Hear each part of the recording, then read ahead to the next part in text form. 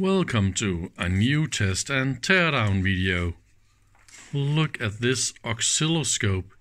It's a real 2-channel CRT oscilloscope. And I mean, look at this size compared to my hand. It is absolutely amazingly cute. I am totally in love. This is a B&K. Type 4714. I mean, it's amazing. There is something missing here. I think this is a ground banana, but there's also a ground banana here. So what exactly is missing here? I need to go and look this up. Maybe a connector or something. I don't know. Oh yeah, we got magnifier and all that as well. It got all the features of a full-blown oscilloscope, and it's even 2 channels. It's amazing. Let's look at the let's look at the back. There's only a charge connector, and that is it. The guy that gave me this one said, well, it's not working and I wish you the best of luck. So maybe I need a little bit of luck. I don't have the cable. I didn't look up any kind of manual drawings or anything. I didn't Google anything yet. So let's just find a screwdriver and see if we can open this and see what is inside, right? So that was super easy. Just unscrewing with 3 screws here, and then all the lids, they just slide out to the back. So that is very, very easy. I guess this is a, I don't know, this real plate, is that original or is it something somebody made from something else to cover up a connector or a charger or something? Maybe the idea is you can replace the batteries from the outside. Someone was really nice and friendly to write 6-volt DC. So that is probably the battery pack. Let's look on the internal parts. So the first input attenuator, the input attenuator is just this. 4 position, AC/DC, and position. That's kind of what you get on this scope. So I guess this is what we see here. The capacitors here, they are in parallel with the different voltage divider resistors. So far so good. And the PCB is a really nice 2-layer. Yeah, with quite modern op-amps and ICs and all that stuff. So far I have no idea how old this is. I mean, it could potentially be quite old, but I'm going to look into that in a few minutes. I see 7 volts here. I'm of course looking for test points or anything that can help me figuring out where is the problem and what happens. Is there a picture or not? Power on off. Okay, that is easy. This is a super tiny switch for the current. This is probably using what, I don't know, an amp or something. I mean, those switches are famous for not handling that kind of current, so that could be a potential problem already. What else we got? Okay, so this is the time base. It's most of the components involving time base is just placed right here in flying leads assembly. Oh, we can mount. We can also We can also remove the bottom plate, right? This will access another trimmer. And what is that doing? I don't know yet. That will be the high voltage step up. It's all in here. And if you open this, you're going to get electric shock. Ooh, oy, oy. So the bottom plate we will have to remove as well. And another nice adjustment right there. There's probably some focus or some stuff like that, right? Because it's located in the high voltage section. And what are we looking for? Oh, yes, that will be deflection amplifiers and all that kind of goodies. What is that?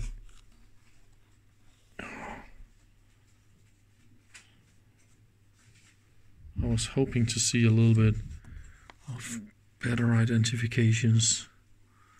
But I mean, that is a super cute CRT. And the mechanics around this scope is just absolutely amazing. But this is definitely the level you can expect from B&K. They know what to do. That is some beautiful piece of scope. Wow. Alright, let's try and remove this, and then it is power up time. So that is the look with the bottom plate removed. Oh, you can see we got some battery leakage. Oh, and it was all the way in here as well. It's actually not that bad. Somebody did clean it up quite good. And did it go into the high voltage section? We can see a little bit of what is going on here inside the high voltage. Oh, look at all those doublers, triplers and stuff in here. All the back is just full of capacitors. And that is a transformer for the step up. Oh, I see a little bit of weird capacitor resistors mounting like that. What is going on in here? I really want to remove this lid and have a look, but if you see here, how easy is it to get in there and put those two nut plates or whatever you want to call them down there for the two screws here. That's going to be an impossible task because there's this plate in the way. Oh, how do you do that? Impossible mission. You also need to unscrew these, but oh, you can do that. Okay. Maybe it's possible. I will have a little look. I just love to see how this is made, especially when I see all those capacitors. This is interesting. So maybe they're not stepping up that much and then they're just tripling, doubling and whatever to get the... How much voltage is this tiny little tube running on anyway? Like 800 volts or something like that, right? So it's not that much. But I think we should definitely see what's going on. Let's see if I can find a power supply.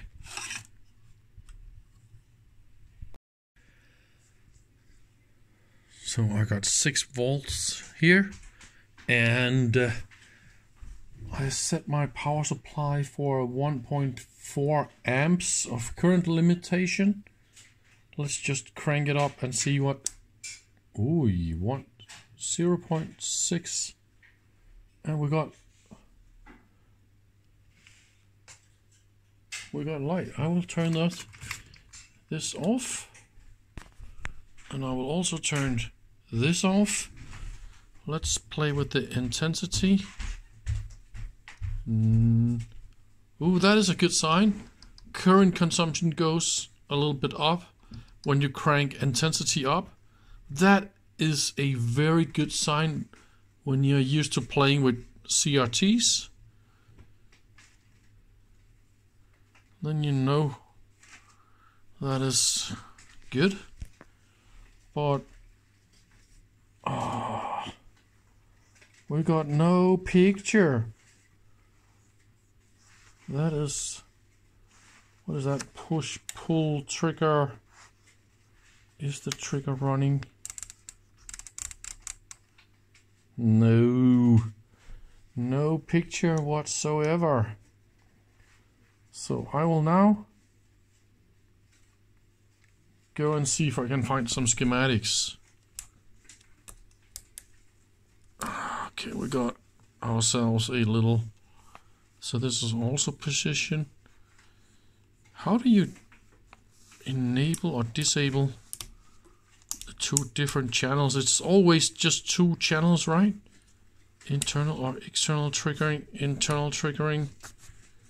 Push is auto triggering. Well, I was told this thing is not working, so I mean I got exactly what I expected. A new little toy to fix. Nah, but at least we got a red lamp, and at least we got a, let's have a look at that. 3 watts, that is a little bit low, isn't it? I've been poking around with this thing for a long time now, scoping and probing and all sorts of stuff, and yeah, there's a picture now. Channel 1 gives this. See if I remove the signal. Oops, look at that. So there's something to do with the trigger. It is in auto trigger mode. See? This is auto trigger. See?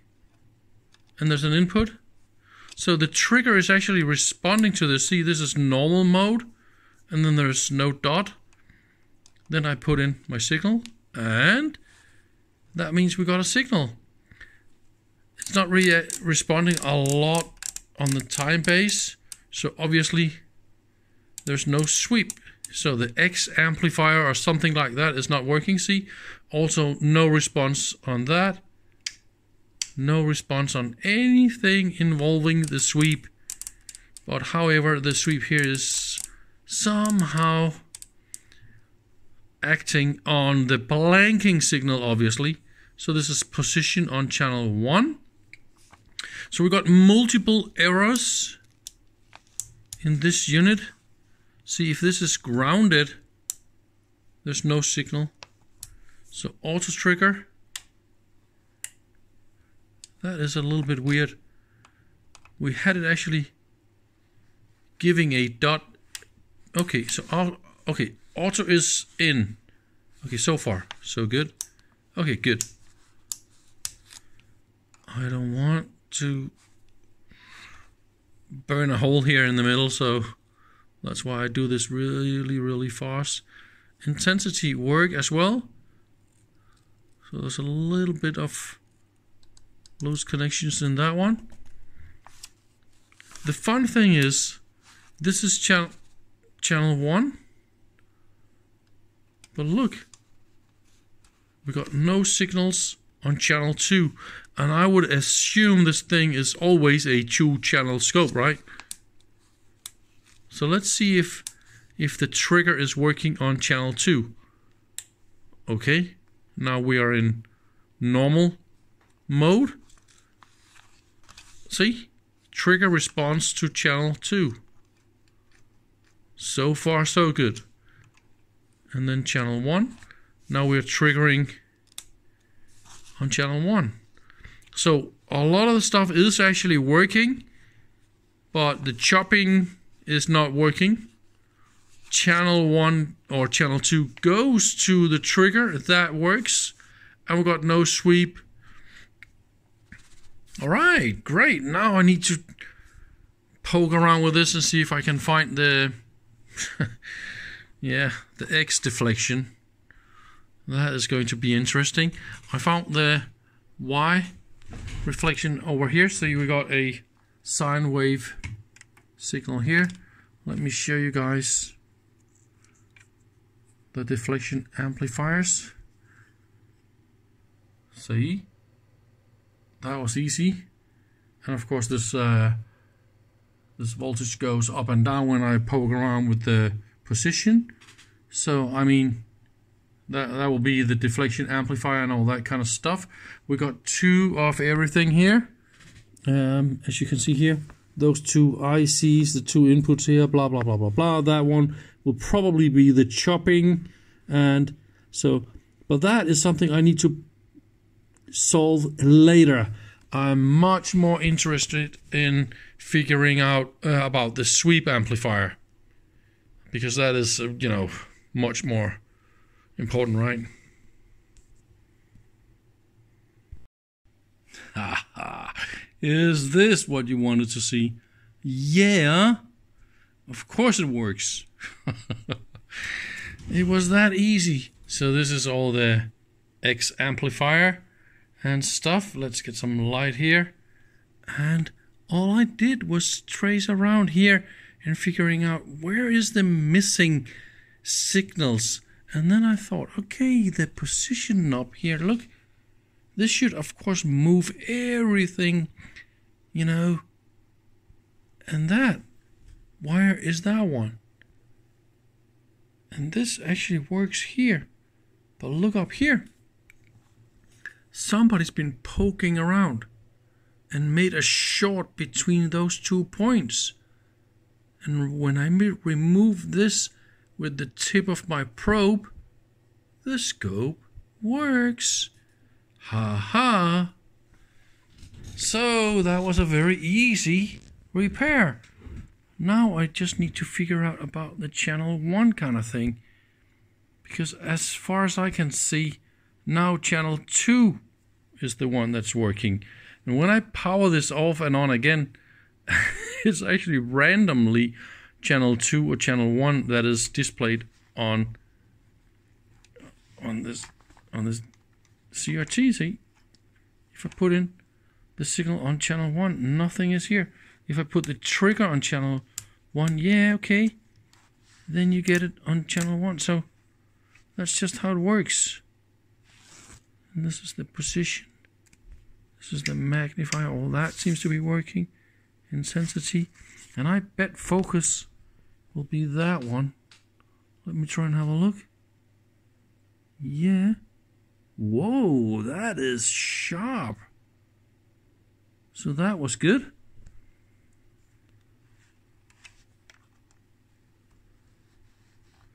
And then select channel 2 for trigger.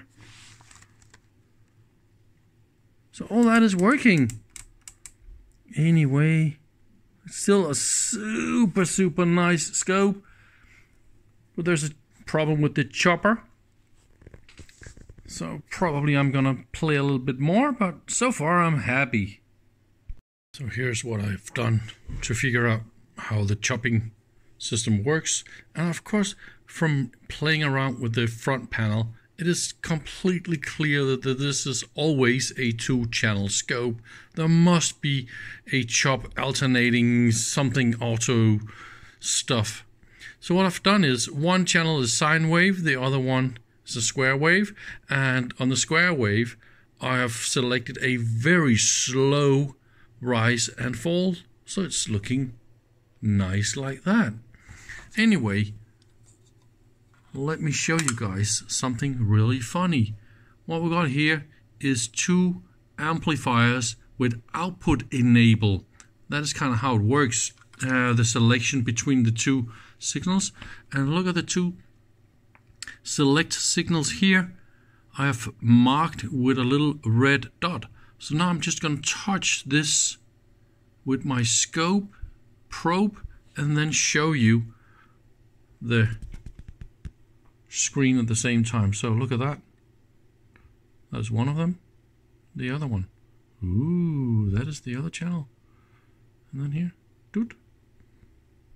So see, all the analog stuff in the entire signal path is actually working. There's just no oscillator going on here or anything that selects this.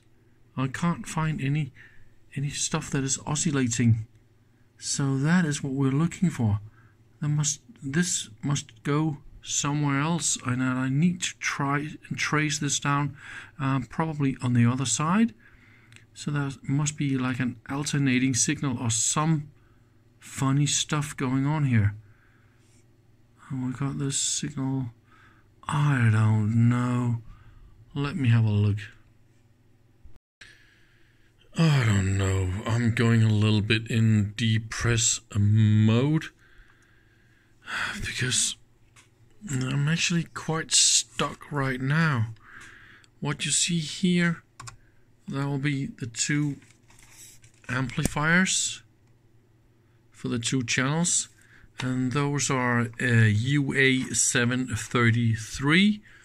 So those are very, very fast balanced amplifiers. And this Deep 14 is an N8731A. And that is a top secret part from another planet.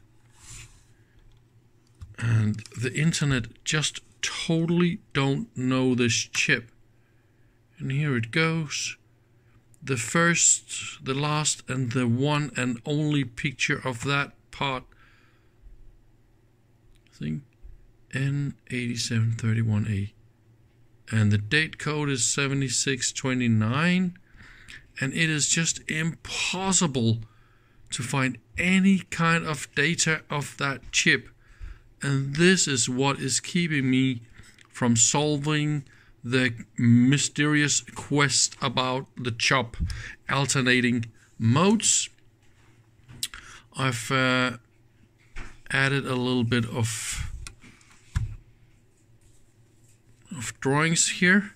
This shows the connections between the two outputs, and by the way,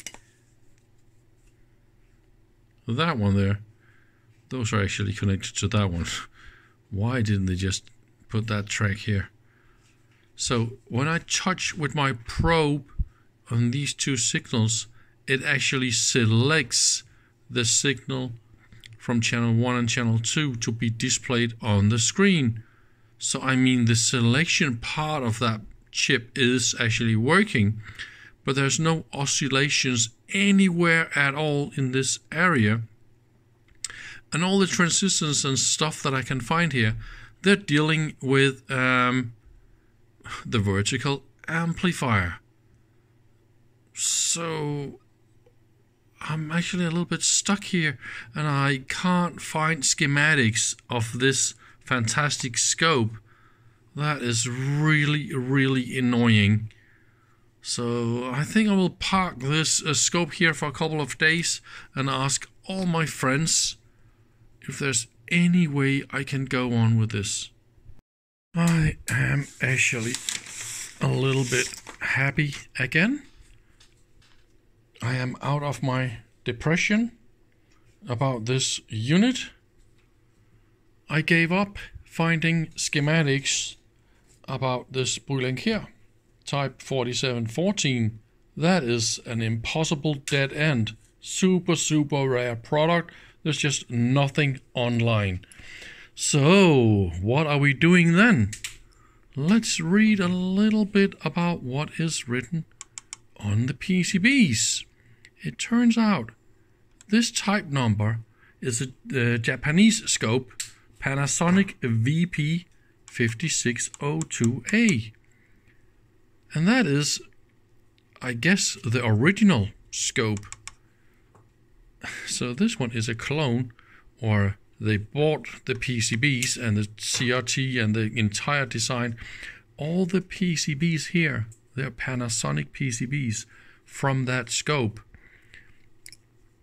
Isn't that cool? I'm gonna put in a picture of the Panasonic scope, and then you can see exactly how it looks like. Now comes the cool and the fun thing.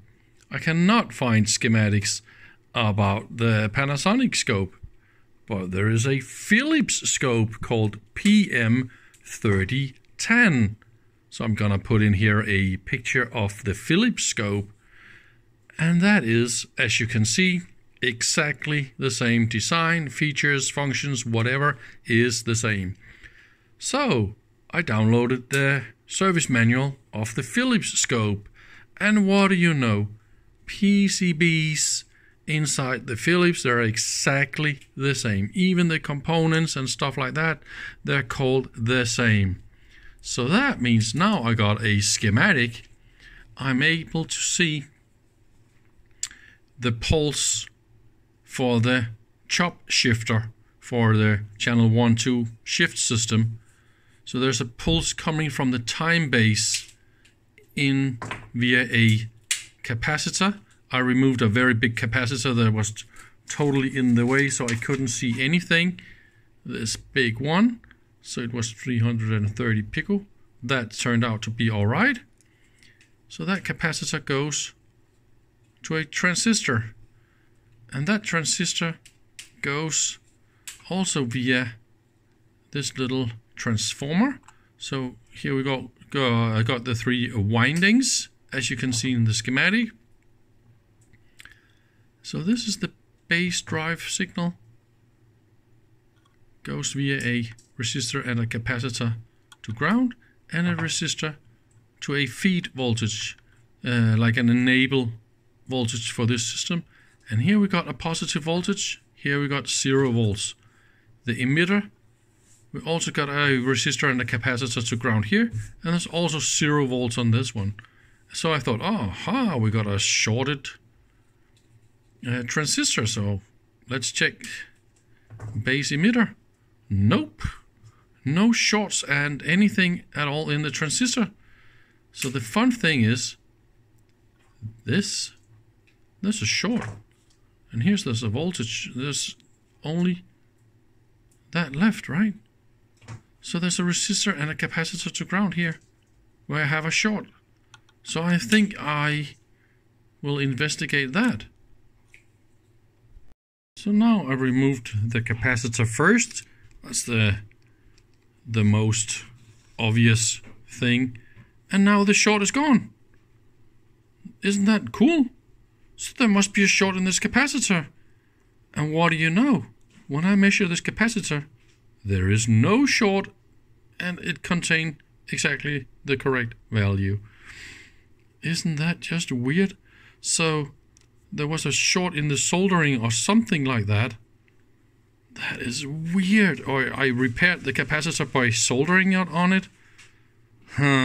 Weirdo. And what do you know?